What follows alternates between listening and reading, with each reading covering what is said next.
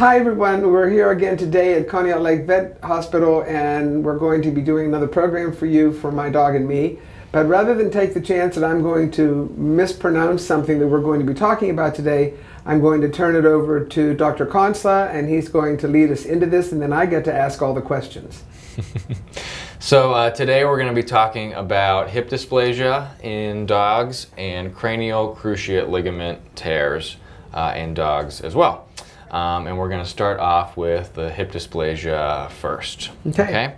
So hip dysplasia is a congenital problem, meaning that it's hereditary. The parents pass it on to the puppy. There's certain breeds that are more predisposed to it, your German Shepherds, Goldens, Bernese Mountain Dogs, things like that.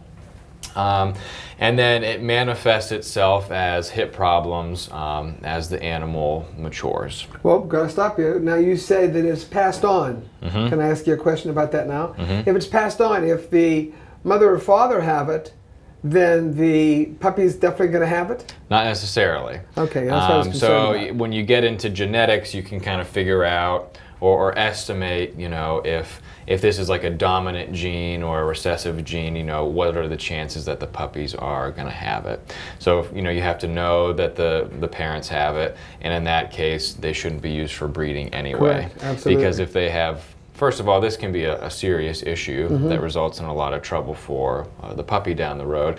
But if they have this congenital problem, what else do they have that could be even more life-threatening? Okay, good. Got you on that. All right. Yeah. So we can talk about the normal hip anatomy next, I think. And so the hip is a ball and socket joint, meaning there is the thigh bone, which has a ball on it, and then the hip bone, which has a socket, and they come together like that to move around and do things that the hip just like does. They do on us. Right, exactly. Okay. The important factor with hip dysplasia is that the socket is deep enough to cover the majority of the ball, and that the ball portion is nice and round. Okay. Okay, and that they're seated well together. There's no gaps or anything. And that's what it like should that. be. That's what it should be. Okay. Are they born like that? Yeah. Okay, they should be born. They should have tight hips from the beginning. Right. Now, when they're young, you know, the growth plates aren't closed and stuff. So if you see like a puppy X-ray, they always look, you know, really weird. But you know, all those normal things should be there. And then as they mature and all the bones start to ossify, there shouldn't be any, you know, gaps or flattening or anything like that. So clinical signs that people often notice. There can be just intermittent hip pain, like this dog that we're going to look at these x-rays of. Some dogs will do a characteristic like bunny hop or kangaroo hop type of thing, where they kind of move both hips at the same time when they're running. Lameness in the back leg. It can be just one side, both. It can alternate between sides. Those are probably the most common types of things. On physical exam, when the dog's up here on the table and we're checking things out, we might notice that the range of motion of the hip isn't normal, so I can't extend it or flex it as far as I normally would be able to. Is that done when the dog is standing, basically? Yeah, you pull the leg back. Don't they put up some resistance to that to some extent? Not generally, not unless there's pain there or something's not working. There's some other maneuvers that you can do. Sometimes you can actually feel like laxity, like the joint isn't tight, and so you can feel it kind of moving around. Some dogs might present with a luxation, or the hip is out of place or partially out of place, or just pain on palpation of the hips. Some dogs that maybe have a more mild case of it when they're young, or it's just never detected, might present later in life for arthritis issues in the hip. Just like any other joint problem, if there's ever mobility or laxity within the joint, we know that that joint is predisposed to arthritis. because things aren't nice and, Right. and tight. They're kind of flopping around in there, and that stimulates bone production and inflammation, and we get arthritis. So as the owner, I would see the what'd you say, kangaroo? Is that what you A said? kangaroo, bunny, yeah. Something like that, and then I would Or see lameness, some you know, lameness, a limp, pain. Okay. you know, crying out, looking back at the hip, things of that nature. Okay. So what's my next step? I come So and find you. yeah, you come and find me, or if we pick up something on exam, the next test is an X-ray, Okay. basically, to look at the hips and see what all those structures look like. So I've got an X-ray here for us.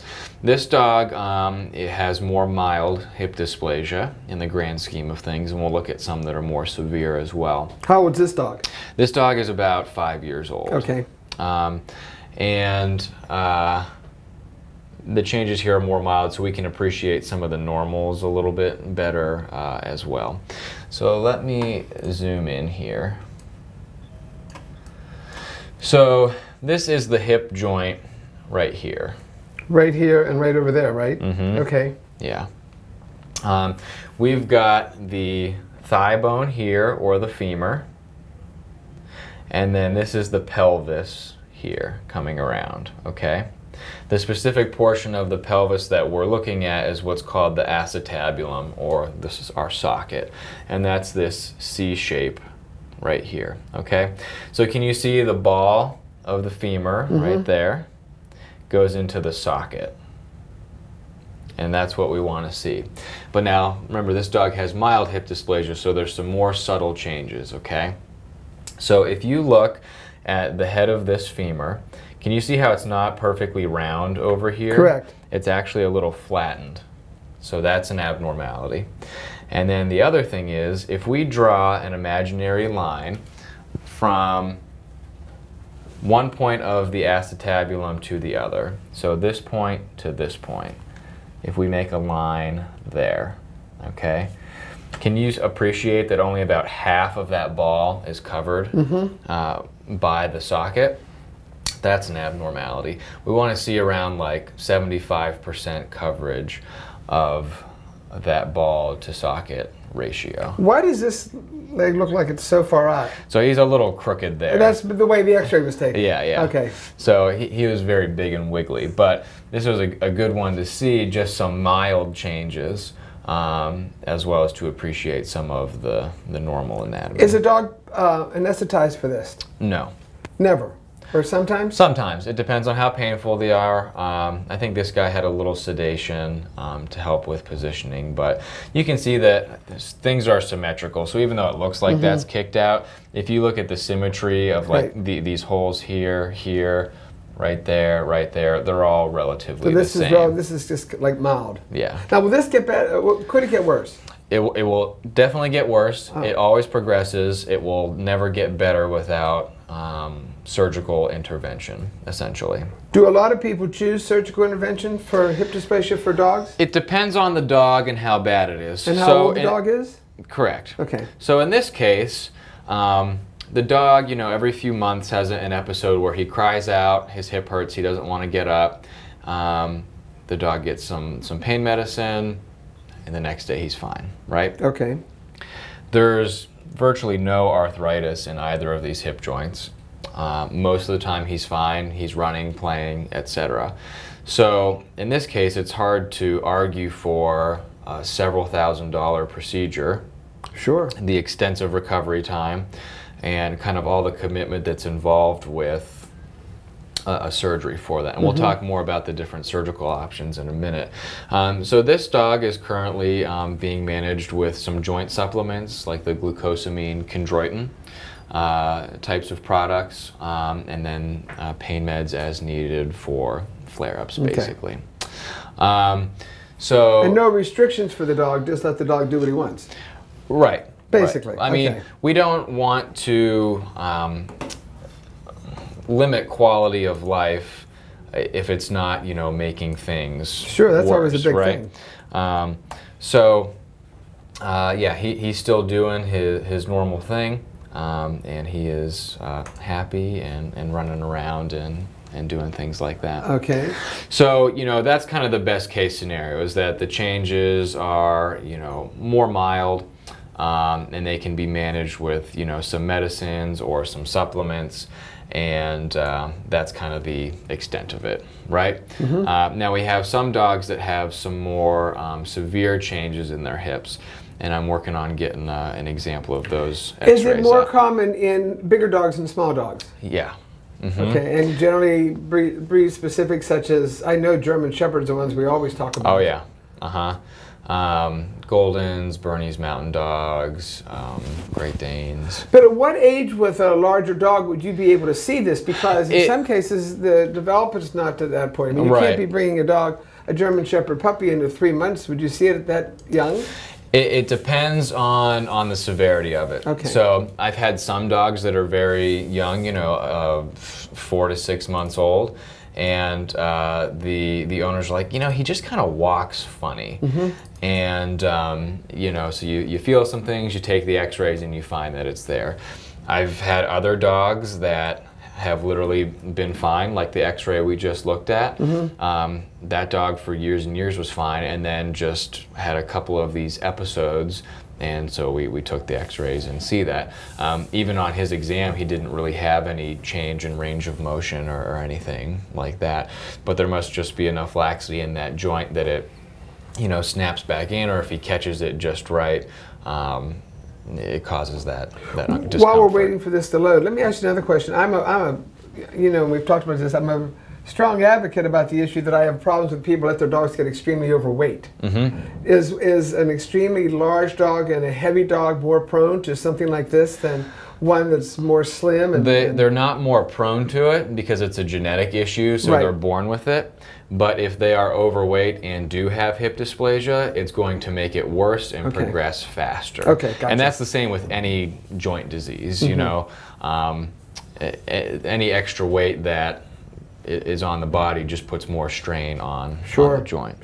So does this x-ray look familiar? Should it?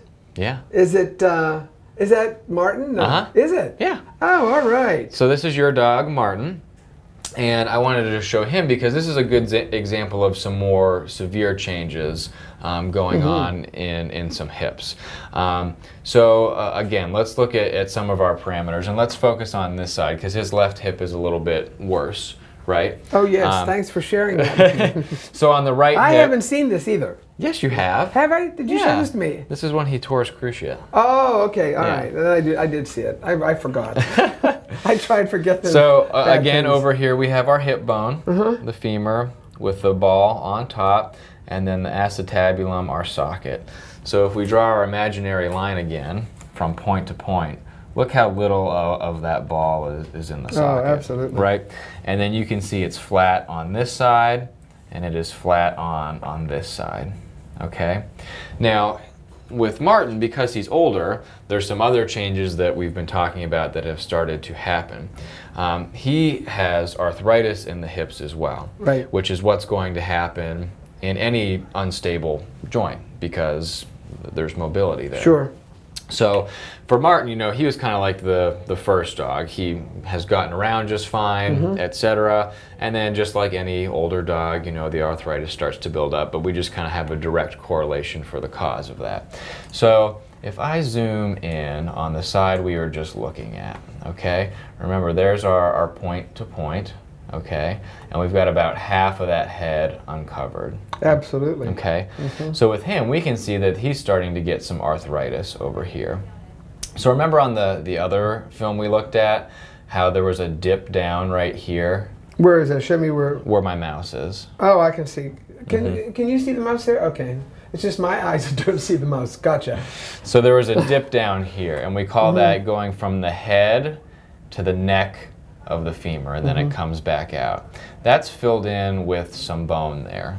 So there's a little arthritis. And we can see over here, so can you appreciate how that's not super smooth? It's kind of fuzzy. Absolutely. And that's a little extra bone that the body's laying down to try and stabilize things. Now, the left side is much worse. So this is all extra bone here and here, and that neck is completely filled in over there. We can even see that the socket has some changes to it as well. It's brighter in some areas. It's got some extra bone over here. And so that's, you know, the body's trying to respond to the instability that's there to fill it in. Just to add something to this, I was telling you before we started the filming today that I remember when he was very young, at maybe 4 or 5 months of age, I said to Dr. Stanton, he's walking funny. Mm-hmm. He said, you're crazy. I said, no, look at him from behind. There's something not right there. And it was bad then. Mm-hmm. And I said to him, what are we going to do? And he says, exercise him, get the muscles to take over. We used that glycemine chondroitin since he was a puppy. And I think the only thing that made him stable and be able to swim and do all those things that he became so muscular back there. Yeah. Now that's starting to go away now because he's getting older. Sure. But the muscle development that he had as a pup was so strong, and I think it kind of diminished any effect he was going to have. Right, right. And you know, when they're younger, even if the hips are terribly formed, unless they're, you know, popping in and out of the socket or something, there's not a lot of inflammation there to cause a whole lot of discomfort versus, you know, an older dog or one that might be younger but still has, you know, these arthritic changes going on. The only thing I ever noticed from him as a puppy that he couldn't do, and even as he got older, he could never stand on his hind legs. That was really impossible for him, or for a very short period of time. You know how people have their dogs dancing on the hind legs or standing up at the counter? My collie's a counter surfer. He'd take anything off the counter. Martin would like to, but he can't because he could never support himself for long periods of time. And that was another indication of something really wasn't too right there. And that's probably just, you know, the way things are formed. When he gets in that position, it puts pressure on an area that's uncomfortable or something like that. Okay.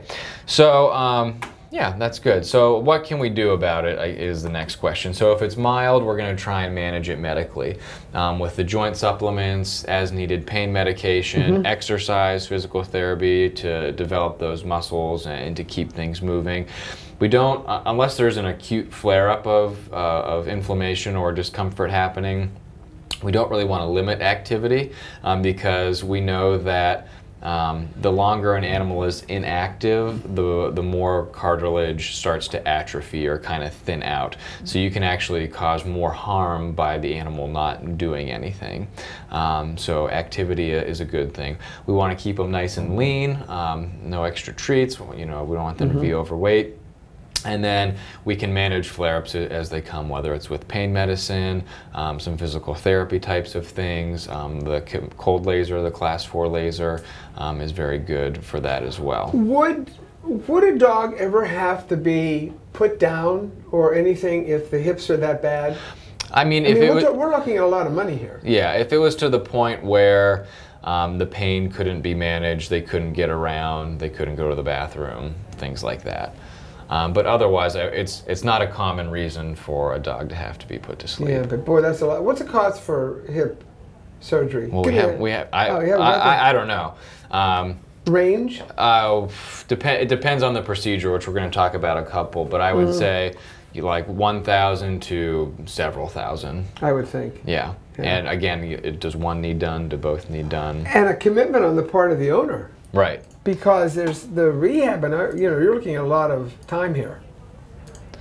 Okay. So if we can manage it medically, we're going to. Okay. And that could be for the more mild case or the more severe case, in which surgery is just not an option for one reason or another. Okay. So the surgical options. One procedure is called ephemeral head and neck osteectomy, or FHO. Okay. Okay. So osteectomy means removal of bone, and we're removing the femoral head and neck. So let's look at this dog. This dog didn't have hip dysplasia. It had another condition which affects the ball of that joint, the femoral head, but it results in the same procedure. Okay.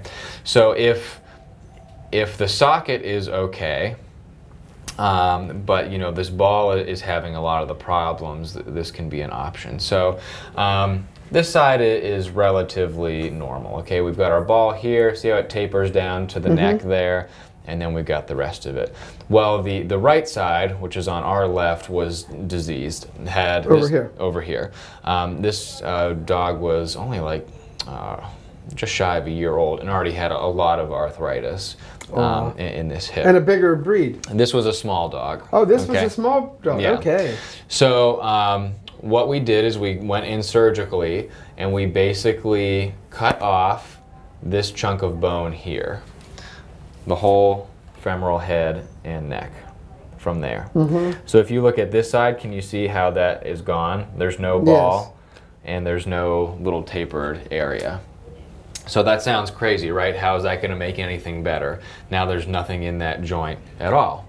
What actually happens is when you get this out of there, that flattened femoral head, the ligaments that are messed up in there, that's what's causing the instability, that's what's causing the arthritis and thus the pain. So if you get that out of there like we have over here, first of all, your stimulus for pain is gone, right? And then what happens is this space from where the neck started into the socket actually fills in with scar tissue, okay? So the space where this was fills in with scar tissue. Right. And all the muscles that make the hip move forward and backward are all still attached. They're attaching up here, over here, you know, in front where we can't appreciate on this. You know, this is a good view over here of where some are inserting and some over here. So the leg can still function normally because all the muscles are still attached. You just don't have that socket in there to keep it as stable. But you've removed the problem area, the leg still moves normal, right, and they generally do pretty well. So that's an option. It tends to be a little bit cheaper of an option because you're not putting any hardware or anything in the joint, right? Okay. Okay, so that's an option.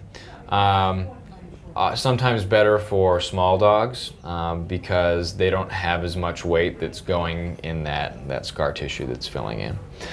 So the other option is a total hip replacement, and that's where you, on a dog. And that's where you really start talking where things get more costly. So when do you think about that? I tend to think of it for our large breed dogs that have severe changes in their hips, even when they're very young, because like we talked about with your dog and his knee, which we'll look at in a little bit, you have to kind of think, what are my expectations for this dog's lifestyle? If the dog lives to hike and to chase other dogs around the yard and to do things like that, that might be your best option to maintain quality of life for that dog. Right. If the dog is a couch potato and only gets up to go to the bathroom and is, 10 years old, you still could do it, but it might not have as long-lasting an impact as it would for a younger dog. And I would have chosen the latter because I would have said, you know what, he's 12 or 13. I'm not putting a dog that's 12 or 13 through that. That was my personal opinion. Right, right. So what they do with that is they basically go in and they put an artificial hip joint. Like I have. Yep. All right. Yeah. So it sounds more straightforward, like, oh, just put in a new hip, but it's much more involved than just, going in, getting through the muscles, dissecting, that out, removing it, closing. They have to attach, hardware to the rest of the pelvis here and potentially the femur, and make sure everything lines up very well. So it's a much more advanced procedure. That a specialty surgeon would do. And the rehab on that's pretty long too. Right, yeah. Yeah, just like a person, or any orthopedic procedure, there's a period of needing to work back into things, strengthen those muscles up, maintaining pain, and those sorts of things. Okay. Any other questions about hip dysplasia? No, I can't think. I just know that I was lucky because Martin had enough strength to be able to pull it off. Okay. Until his next injury. Yeah. 12 years later. So now let's talk about cranial cruciate ligament tears. Cranial. That's the head. Why are you saying cranial? Towards the head. Towards the head. What is it? Tell me where it gets its name. Cranial? So cranial means towards the head, and caudal means towards the tail or the back end. Okay. So if we're looking at a knee, On a dog, in a human, it's going to be anterior, posterior, right? So on a dog, if the dog is standing here, this is the cranial side because it's closest to the head, and this is the caudal side because it's closest to the tail. So we use those terms just like medial, lateral, dorsoventral, all that stuff. So we can communicate. So if Dr. Wade takes an x-ray or does an exam and says, oh, there's pain on the cranial aspect of the stifle, and the dog comes back 3 days later for x-rays, I can say, okay, this is where it was sore, this is where she was describing, and oh look, there's a change on the x-ray that fits with what she felt and what I felt today, and it's all lining up nicely, okay? So let's talk about the knee. Are you going to bring my boy back up again? He's coming back up. Oh, here he comes. Or maybe not right away. So the knee is the next joint down on the back leg of a dog. So we had the hip first, and now we're getting to the knee. So I've got a little model here for us to look at so we can kind of see where some of these structures are that we are talking about. Now everybody thinks that the knee on a dog is where it is at the very bottom, 6 inches up from the foot. Right. That's not the knee. That's the hock or the ankle. But everybody thinks that's where the knee is. Yeah. The knee is actually in the rounded section. Right, right. Right, because I know that a lot of people thought it was the other way around. I said, no, it's they're looking for something that looks like the hock joint that they can see, but you really don't see a knee joint when you look at a dog. Well, I didn't. I do, but I look at it every day. Right, but I didn't, and I said, well, where exactly is this injury? Okay, so here's our knee. So this is the femur or the thigh bone. Remember we were just talking about that with our hip dysplasia. This is the joint in here, and then this is the shin bone or the tibia. Okay. Looking from the front, femur, joint in there, and then thigh bone. And then this would go down to the hock and then into the foot. Yeah, the hock would be down here, and the foot is down here. Okay. So this is stripped down a little bit, right? So the skin is gone, the muscle is gone, and we are left with the bones and the ligaments of the knee. Okay. And this is the fibula over here. It's that other little bone that runs on the outside of the lower leg. So this first ligament here, this is the patellar ligament, okay?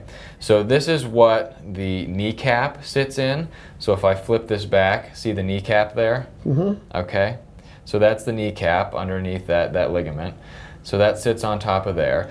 And this top part here is connected to the quadriceps muscles, okay, on top of the thigh here. So that when the quadriceps contract, it is going to make that motion, okay? So if I pulled on this ligament here, it's going to move that. So it's like a kicking soccer ball type of motion, right? Gotcha. Okay. So I'm still with you, believable, because we've talked about this stuff. All right. Okay. On the underside of that, again, we have our kneecap, and then can you see that groove there? So the kneecap runs in that groove, okay? So when this is flexing, that kneecap stays in that groove ideally, unless there's some other issue going on, okay? So we'll reflect that back. We've got the lateral collateral and the medial collateral ligaments, okay? Those are on the outside and help stabilize the knee in this plane, right? So we've got the patellar ligament keeping things central, and then we've got these collateral ligaments keeping things from shifting back and forth, okay? Inside here is what we're talking about, okay? So see how deep in the knee that we are already, okay? Let me grab a little probe here. So we're talking about the cruciate ligaments. Cruciate in Latin means X, okay? So there are two cruciate ligaments. There's a cranial cruciate ligament and a caudal cruciate ligament, and they cross over and they make an X. So when somebody was dissecting a knee thousands of years ago, when people still spoke Latin, they said, oh, these cross over, we'll call them cruciate ligaments because they make an X, right? Okay. So deep down inside is where all this trouble occurs. Right. And so you can see this gray tissue here. Those are our cruciate ligaments. So one attaches up here and goes back there, and another attaches back here and goes forward. Oh, wow. Okay? Now, the cranial cruciate ligament is like the ACL in people.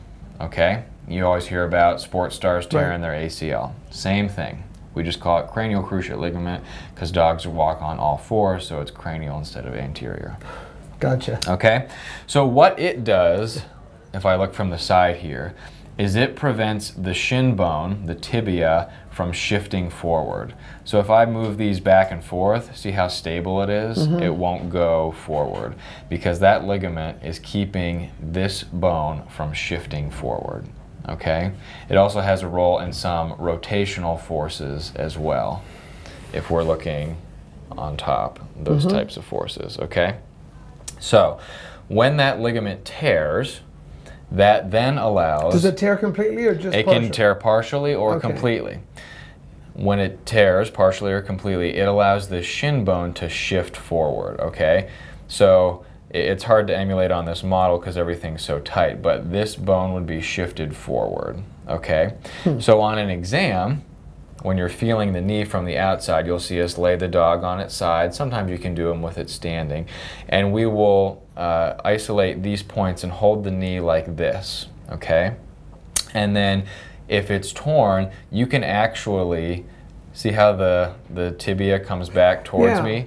That's called a cranial drawer sign because it's moving cranially and it's like a drawer, like a dresser drawer. And I can make it move back, indicating that there's something wrong in it. Because if that ligament was there, this wouldn't be popped forward, and so I would have nothing to move back. Okay? There's another test where you take the foot, it's called the tibial thrust, and if I bend the foot, because everything is connected via tendons and ligaments, it will actually make the tibia, the shin bone, pop forward because that ligament's not there to hold it in place. So what's the typical scenario for this? Dog's out running around outside, all of a sudden it cries, it's lame. It comes in, it's holding its leg up like this, hopping around, maybe it touches its toe down, right? But that's all it is. You touch the knee, some dogs cry out, and it doesn't go away. You know, you're like, oh, maybe you just tweaked it, and 2 days later, still holding the leg up, just toe touching, and that's it. But the key is that it happens all of a sudden, okay? It doesn't slowly fiber by fiber tear. Right. You know, it's all of a sudden. How do you find out how bad it is? With, well... X-ray won't show that. X-ray can give you some indication sometimes. If you really want to know, it's either at time of surgery or with arthroscopy. But usually there's enough, that's where you stick a camera in the joint. But they don't do an MRI or something like that on a dog, do they? Not generally, because we know what's torn. And if I look in the knee here again, you see that other gray disc there? Yeah. That's the meniscus. That's often torn with it. And so those things are all addressed at the time of surgery. Okay. And it's pretty typical for them to need to be dealt with. So the dog comes in lame all of a sudden. You bring him to the vet. We do those maneuvers that I was just talking about. And it's like, all right, looks like it's the cruciate ligament, but let's take an X-ray to confirm, right? So this is your boy again. Oh, there so he this is. was last September. Yep, about the middle of September. Yeah. So let's focus on this side over here. Okay, this is a relatively normal looking stifle joint. Okay, and so I can put our little model here, and we can see how things look pretty similar. Okay, so we've got our femur or our thigh bone, the joint, and then the tibia, the shin bone. Yeah, right through here. Okay. Okay. So see this little triangle here?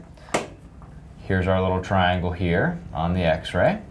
We've got our kneecap right there, that little oval. And then do you see this fine white band coming down over top of it? That's this patellar ligament. Now you can't see these other ligaments just in the plane that we're looking. And this one's good? This one's good. Okay. So what we look at here is the joint spaces itself, okay? So we've got this patellar ligament running down the front side. We've got the tibial plateau here, and then the condyles of the femur, and that makes this triangle. And can you see how all of this is relatively black in color? There's a little lighter gray area here. That's a little fat pad that sits in there normally, just for some cushion. But all of this is black, right? That's the way it's supposed to be. That's the way it's supposed to be. And then it's very hard to appreciate, but there's also a little faint line back here, and that is the back side of the joint, okay? And that's not bulged out or anything like that. So this was okay. This side was okay. This side's okay. So let's look at the side that he was limping on, right? Oh, yes. So why don't you tell them why you brought him in, how you knew something was wrong? Yeah, I got home from work, or not home from work, before I went to work, and he couldn't get up. He couldn't move. Right. And I called you whenever And he went outside and he was fine? Outside, everything was fine. The next time, he couldn't get up. I called him, couldn't move, couldn't do a thing. Right. So I called you, and my conversation to you on the phone was, Donnie, I think Martin's had a stroke. There's something definitely wrong. His back, he can't do a thing with his back legs. He's just really a mess. Yeah. So I said, I'm going to give him a pain pill because I have to go to work, and I'll call you as soon as I get home. Got home 2 hours later, it was no different. Right.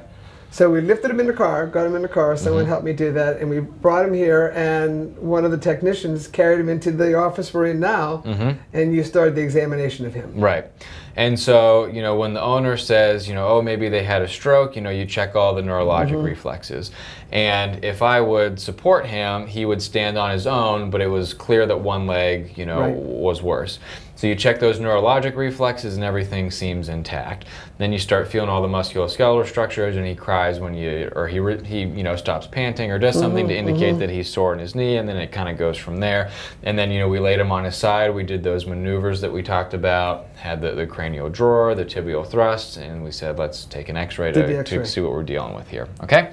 So this side compared to this side, can you see how kind of gray this is in the joint space? There is no black like there is over here, right? It's all just kind of the same shade of gray. And then if we look at the back side, remember on the other side there's kind of faint line there. This is kind of bulged out there. Again, with that same gray opacity to it. So does this confirm, if you just showed me this knee, could I say that it's a cranial cruciate ligament tear? No. This tells me that there's effusion and inflammation in the knee joint itself. When I couple that with my physical exam findings, then I can say I'm pretty sure that the cranial cruciate ligament is torn, partially or completely, but that's what we're dealing with. And then we had the rest of our discussion. Right. So once we have our x-rays, we have our exam, then we talk about what our options are as far as we can do about it. And there's two big camps. There is medical management and there is surgical management.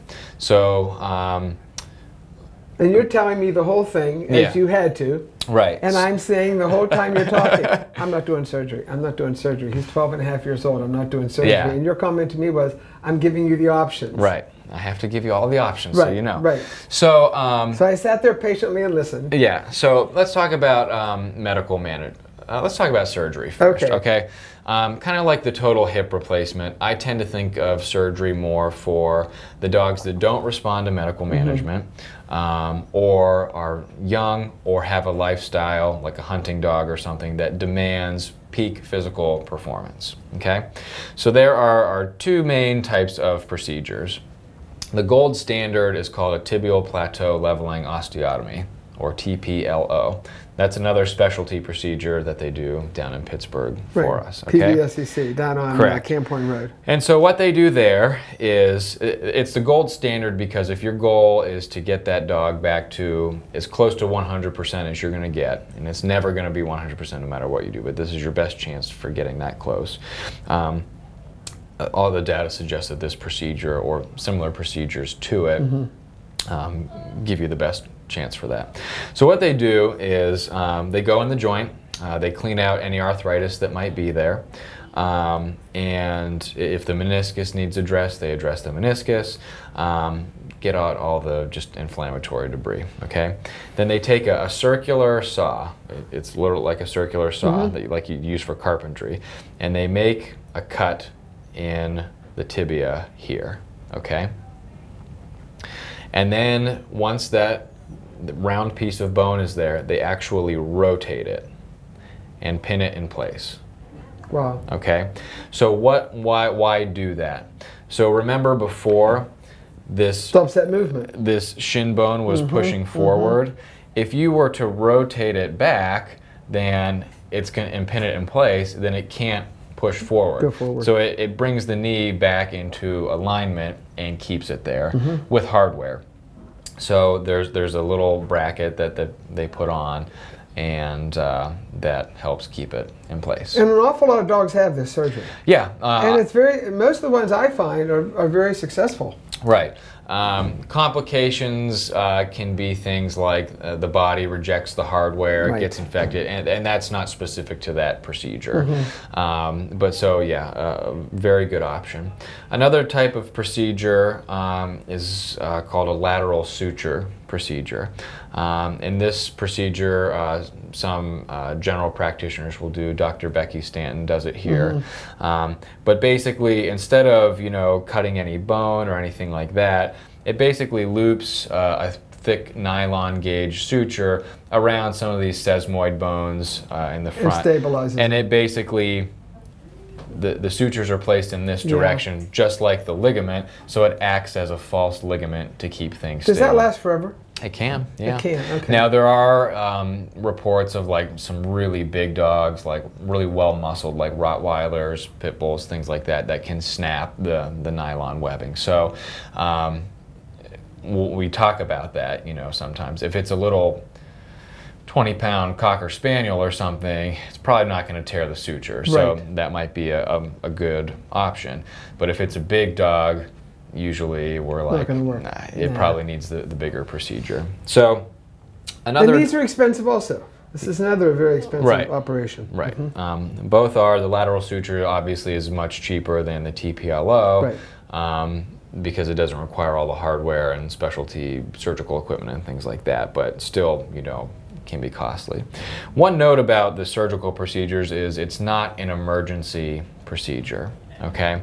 So I'll have some people that are like, well, I don't know if I want to go to surgery, like, I'd consider it, but it's expensive. It's I need to think about it. It's a lot of physical therapy, like, do we need to know right now? The answer is no. They're not emergency procedures. They don't have to be done right away. We can try medical management, keep the dog comfortable, decrease inflammation, and the worst thing that happens if they decide to do the surgery 3 months down the road is there's going to be more arthritis in that joint, in which case they just clean it all out when they do the surgery anyway. Right. So does the surgery take 15 minutes longer? Yeah, but generally it's not a make or break it type of thing. So that brings us to medical management. What is that? That was my choice. Yeah, that means that we're using things that are not surgical to try and decrease inflammation and to give the body time to fill that joint in with scar tissue. Now, the problem with the medical management is there is always going to be that instability there.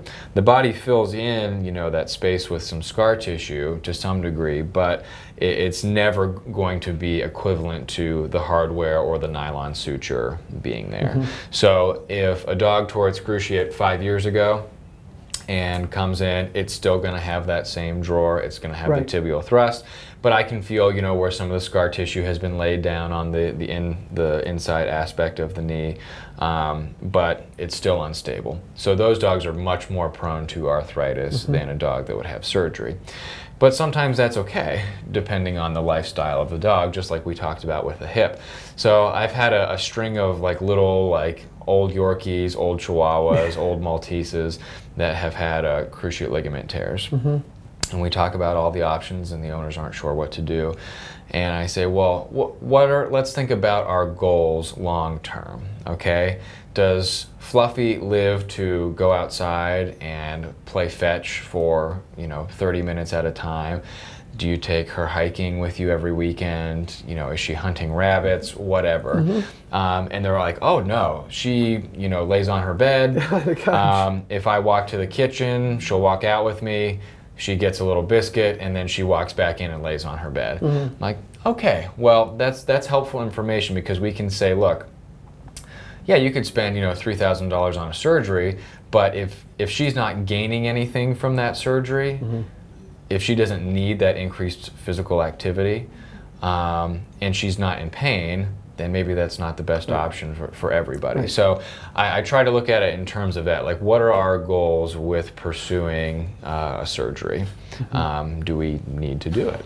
And so medical management, initially for the first like 2 weeks, we're restricting activity. No running, jumping, playing, because we don't want this to start healing, especially if it's a partial tear and the dog's feeling better. So somebody lets the dog out to go to the bathroom, it sees a squirrel, takes off sprinting, tears it the rest of the way, or flares up the injury, whatever.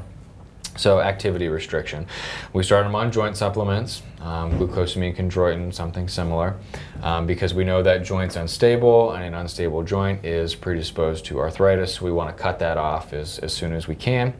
And then some of the joint supplements, like the one that we have just some like natural anti-inflammatory properties or molecules in them as well. So that's a kind of a more natural anti-inflammatory that you're not giving like a drug for. And then we usually do put them on some pain medicine. Ideally a non-steroidal anti-inflammatory.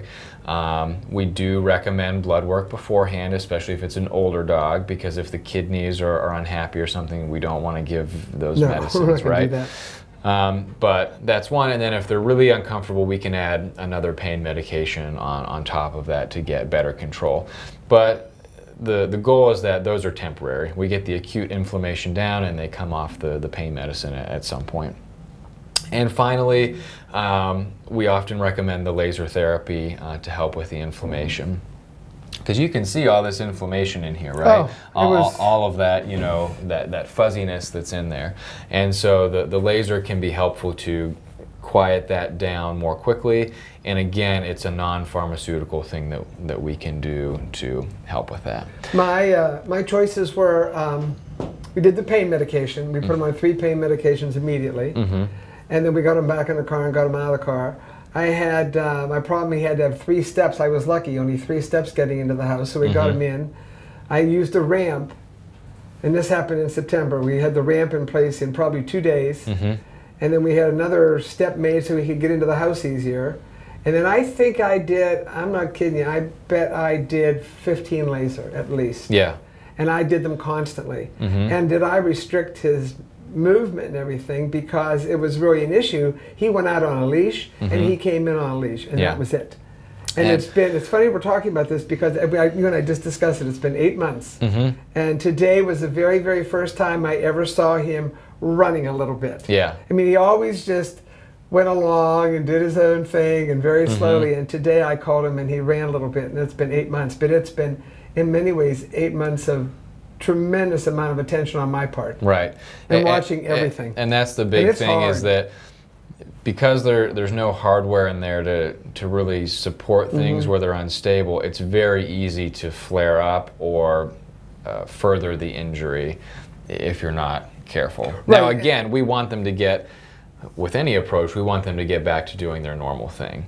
And fortunately for Martin, you know, he doesn't need to go hike 20 miles or whatever. But it's all the way down the end of the property. And you think, oh, come on. Now the other thing that I also do is I'm doing maintenance laser. So once a month I come in and we do a laser again, and sometimes I pump a little bit more pain medication into him right after that. He seems to be a little bit stiff. He can't get up on a floor such as this, so when the other dogs are in jail in the kitchen, he's in the living room, so he'll never be able to get up well. So he's got traction. He gets traction outside very well. But things like that. So I made a lot of adjustments, but was it worth it? Absolutely. But it was a long time. The other thing with him is he's got the hip dysplasia and the arthritis there too. So of like the 4 big joints in his legs, 3 of them are not so hot. You know what I mean? So you've had to do a lot of special detail. Another point to mention is that many dogs that tear one cruciate ligament will often tear the other. So to kind of be thinking about that. Some have 2 torn, and you know, it's just they've been running around still anyway. And I don't think he'll ever be able to go up steps. I can't imagine it. Even though there's only 3 to get into my house, he wants to do it, and I don't even let him. I just say, no, you're going in and out on the ramp. Now he can go down steps, and that's no problem at all. But the up steps, we've just always avoided that. So it's been, what, 9 months since he's gone up a pair of steps. But you have to make a lot of adjustments, and it's worth it. If you want that dog to have the type of life you want him to have, and he's happy as can be, barking at everything and the whole bit, then you make those adjustments. And I was lucky, because at 12, and we've talked about this so many times, 12, 12 and a half, he's a bigger dog, I wasn't even going to consider surgery. Right. In fact, I thought we were going to put him down the day I brought him in. I said, if he's had a stroke, we're putting him down right away. That was our conversation on the phone. And then the good news was there was something wrong, but we could maybe fix it. Or there's something we could try to do about it. Right. So it worked out well. Well, I'm glad we got to discuss this. I was shocked that I didn't know you were going to have Martin's pictures. That was cool. I thought they'd be good ones to look at. Well, I hadn't really seen them because I was so upset the day it happened. And you're being so patient with me, and you're explaining everything to me, and I'm probably not even hearing it, and I know you showed these to me, but I never saw them. I mean, oh, okay, well, fine. Well, now what are we going to do? Because I wanted the immediate fix, and the immediate fix, as I said, it's been 8 months, and it's been tough. But he's getting along just fine. And he's comfortable. He's not sore. Still walks around the property. In fact, the other day, he took a walk way down towards the pond. I said, where's Martin? And someone said, we haven't seen him for a while. I said, where is it? And he was way down on the back of the property. And just doing his own thing, walking along very slowly, and that's what he wants to do. So he's happy. Well, I can't think of any other questions. I guess it's an individual thing. It's an individual thing, and an owner has to decide what they want to do. And can you have somebody that's going to watch that dog, or are you going to watch that dog? Are you going to? I mean, we get pills. We get pain pills every morning. We get them every night. We do them exactly the same. We don't miss a pain pill. We don't miss a laser treatment, and it's just a lot of responsibility onto an owner. But to me, it was better than the surgery. Although at the Bark Park, I see an awful lot of dogs that have had the surgery, and they're all doing very well. But yeah, again, like you said, it's a personal decision. It depends on the owner, it depends on the dog, and it depends on our expectations for what life is going to be like after whichever avenue we choose. They do an awful lot of the orthopedic specialty surgeries down at PVSCC down there on Camp Point Road. I know a lot of, not only here, but I know a lot of the veterinarian services do send them down there. They're good. Yeah, they're very good. That's where you want to go if you've got a real crisis situation. Well, thanks. I appreciate it. And if anybody that's watching this episode or has any ideas as to what they'd like to see us do next, let me know, let the Conneaut Lake Vet know, or let Conneaut Lake Bark Park know, and we'll try and pull something else together for them. Thank you. You're welcome.